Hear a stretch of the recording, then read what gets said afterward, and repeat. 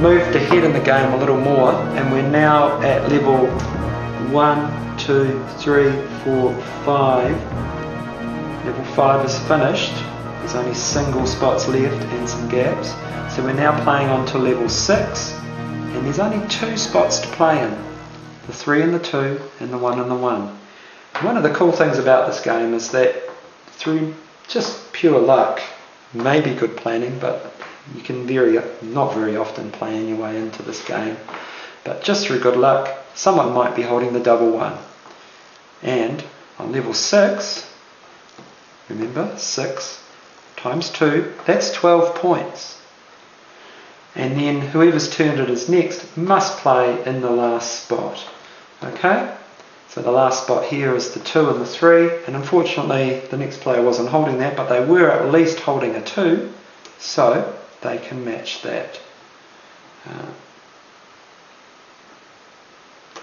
for 6 points. Now there's only 1 spot left to play. Whoever's turn it is must play on that spot, and that's worth 7 points, or if you were lucky to have the 1 and the 2 domino, that would be worth 14 points at the end of the game. The player whose turn it was only had that, so they take 7 points for their last turn, and that's actually the end of the game.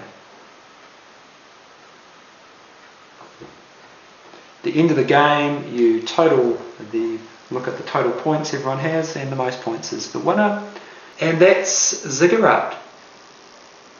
The games don't take too long to play. You don't want players to take too long on their turns, because there's not a lot of strategy here. You've just got to find that right domino and get it down. And I would try and play it more than once, because one player can end up with a couple of lucky plays and get very high scores just by having the right domino. And you want to give someone else a chance to maybe plant that last one if they happen to have that right combination of pips to get a high score at the end. So you can play a couple of games in probably 30 minutes, a little bit longer, and yeah, it's nothing too challenging, not a lot of strategy to it, more luck than strategy, but just something different to do with dominoes. So hope you enjoyed watching this, and maybe give it a go, and we'll be back showing you some other games you can make, and maybe some different things you can do with dominoes, just some different kinds of games. So thanks for watching.